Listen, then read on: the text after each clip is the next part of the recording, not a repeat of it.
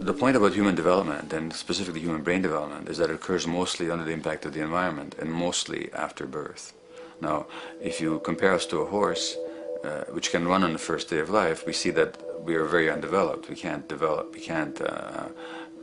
muster that much neurological coordination, balance, muscle strength, visual acuity until a year and a half, 2 years. And that's because the brain development that in the horse happens in the safety of the womb, in a human being has to happen after birth.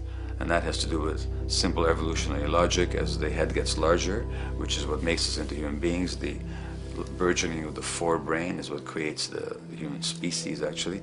At the same time, we walk on two legs, so our pelvis narrows to accommodate that. So now we have a narrower pelvis, a larger head. Bingo, we have to be born prematurely. And that means that the brain development that in other animals occurs in utero, in us, occurs after birth. And much of that under the impact of the environment. And the concept of neural Darwinism simply means that the circuits that get the appropriate input from the environment will develop optimally, and the ones that don't will either not develop optimally or perhaps not at all. If you take a child with perfectly good eyes at birth and you put him in a dark room for 5 years, he'll be blind thereafter for the rest of his life, because the circuits of vision require light waves for their development. And without that, even the rudimentary circuits present and active at birth will atrophy and die, and new ones will not develop. There's a significant way in which early experiences shape adult behavior, and even and especially early experiences for which there's no recall memory. It turns out that there are two kinds of memory. There is explicit memory, which is recall. This is when you can call back facts, details, episodes, circumstances. But the structure in the brain, which is called the hippocampus, which encodes recall memory, it doesn't even begin to develop fully until a year and a half, and it's not fully developed till much later, which is why hardly anybody has any recall memory prior to 18 months.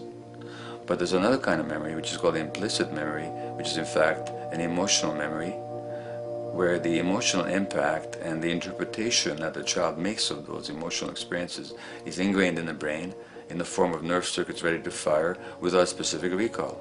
So to give you a clear example, people who are adopted have a lifelong sense of rejection very often. They can't recall the adoption, they can't recall the separation from birth mother, because there's nothing there to recall with.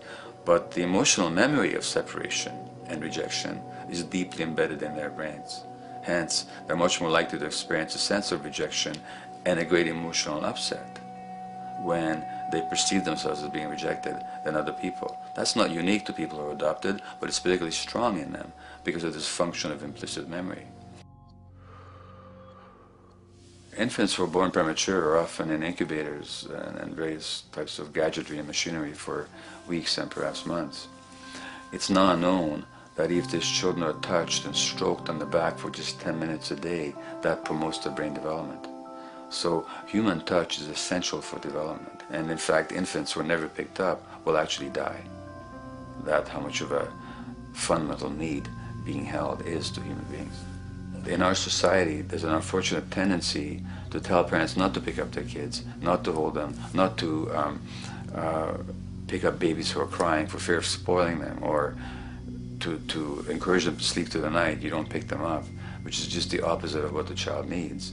And these children might go back to sleep because they give up and their brains just shut down as a way of defending against the vulnerability of being abandoned really by their parents. But their implicit memories will be that of a world that doesn't give a damn. A lot of these differences are structured very early in life. In a way, if you like, the parental experience of adversity, how tough life is or how easy it is passed on to children, whether through maternal depression or parents being bad-tempered with their kids because they've had a hard day or just being too tired at the end of the day. And these have very powerful effects, programming children's development, which we know a lot about now. But that's early sensitivity isn't just an evolutionary mistake. It exists again in many different species. Even seedlings, there's an early adaptive process to the kind of environment they're growing up in. But for humans, the adaptation is to the quality of social relations. And so early life, how nurturing or how much conflict, how much attention you get, is a taster of the kind of world you may be growing up in. Are you growing up in a world where you have to fight for what you can get, watch your back, fend for yourself, learn not to trust others? Or are you growing up in a society where you depend on reciprocity, mutuality, cooperation, where empathy is important, where your security depends on good relations with other people? And that needs a very different emotional and cognitive development. And that's what the early sensitivity is about. And parenting is almost, quite unconsciously, a system for passing on that experience to children of the kind of world they're in. The great British child psychiatrist D.W. Winnicott said that fundamentally two things can go wrong in childhood. One is when things happen that shouldn't happen, and then things that should happen but don't. And the first category is the traumatic and abusive and abandonment experiences of my downtown East Side patients and of many addicts. That's what shouldn't happen but did. But then there is the non-stressed, attuned, non-distracted attention of the parent that every child needs, that very often children don't get. They're not abused, they're not neglected, and they're not traumatized. But what should happen, the presence of the emotionally available, nurturing parent, just is not available to them because of the stresses in our society and the parenting environment. And the psychologist Alan Shore calls that proximal abandonment, when the parent is physically present but emotionally absent. The Buddha argued that everything depends on everything else. He says the one contains the many and the many contains the one. That you can't understand anything in isolation from its environment. The leaf contains the sun, the sky, and the earth, obviously. This has not been shown to be true, of course, all around, and specifically when it comes to human development.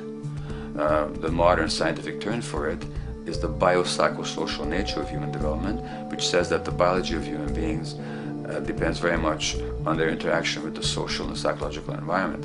And specifically, the psychiatrist and researcher Daniel Siegel at the University of California, Los Angeles, UCLA, has coined the phrase interpersonal neurobiology, which means to say that the way that our nervous system functions depends very much on our personal relationships.